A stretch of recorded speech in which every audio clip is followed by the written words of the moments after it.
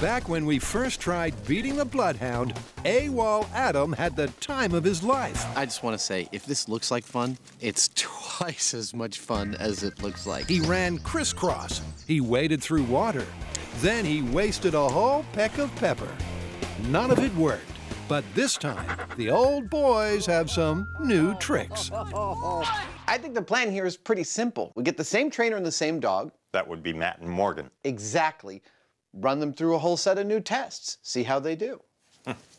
Those new challenges, fresh from the fan site, are the red herring, the no-sense suit, the deep water run, and the lineup. And there's also been some recasting. This time, however, Jamie's the escaped convict, and I'm the sheriff. That's right. And Morgan is still Morgan, little suspecting what waits up the track in test number 1. Well, Jamie, in light of your friendship with the governor, Morgan, Matt, and I are going to give you a 5-minute head start. Go!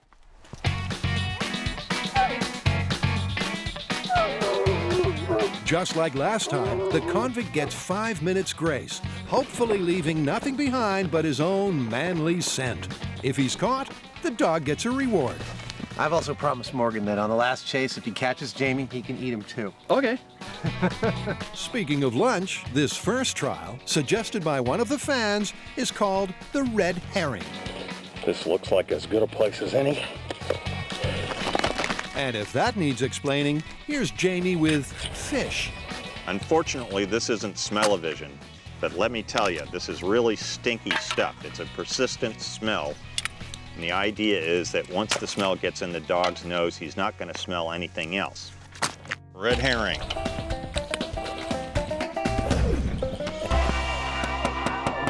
All right, everyone, listen up. You are looking for Mr. James Franklin Heineman.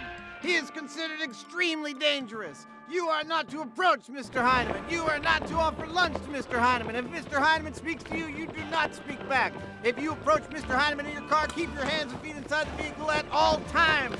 Mr. Heineman is extremely dangerous. What I want now is a hard target search of every star, cluster, dustbuster, and mythbuster out there until you find him. Is that clear?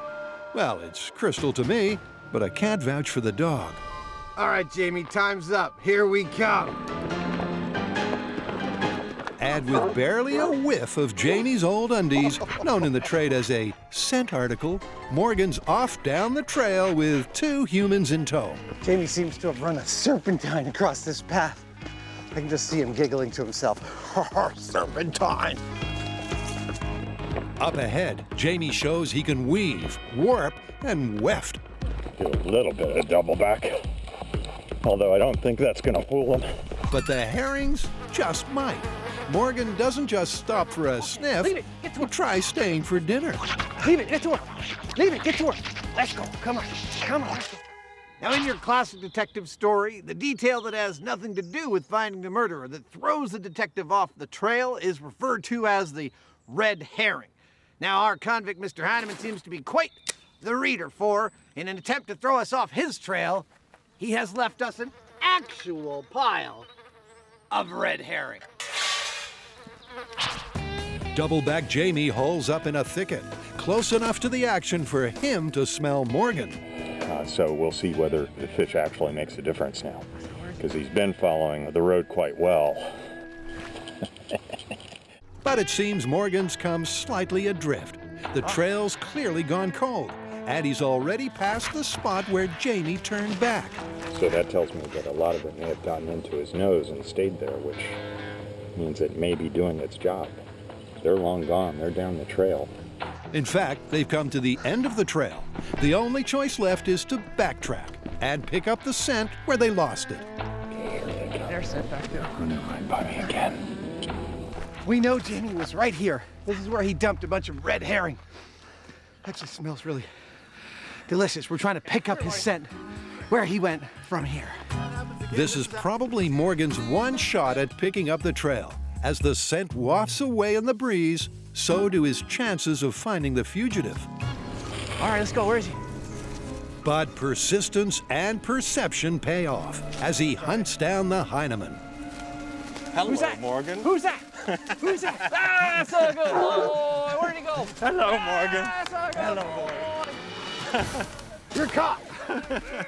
It took you a while. It did take us a while. Come here, go boy. The red herring scent pool definitely threw Morgan for a loop. We had to come on back and start from that part again. And I actually selected this place because at the time, the wind was going this way, away from the trail and everything. And I watched you guys go right past us. So the red herrings worked, but not well enough to beat Morgan. It did distract him because he wanted to eat it, which may well be the origin of this myth. I mean, it pulled him away from doing his job, but the fact is that he got right back on the trail, and the bottom line, red herring didn't beat the bloodhound. The fierce odor of fish was no match for the dog. Now it's time to get devious. Next up is the no scent suit. Now this is quite a process. It involves a lot more than just a suit. We've got a lot of products that use enzymes to break down smells, like a body wash. We've got deodorant, we've got wipes, we've got sprays for the outside. The idea is to not leave anything that comes off your body for the dog to smell. So, excuse me, I gotta take a shower. So in a few short minutes, Jamie should be less smelly than ever before in his whole stinking life. I'm very, very clean. He's been washed, rinsed, and sprayed. Now it's time to get detailed. Short of having a hot wax, Jamie's done all he can Excellent. to arrest his aroma. You guys ready for a workout? What are you wearing? My jammies. I'm totally speechless. Are you ready? I'm ready if you are. 3, 2, 1, get the hell out of here.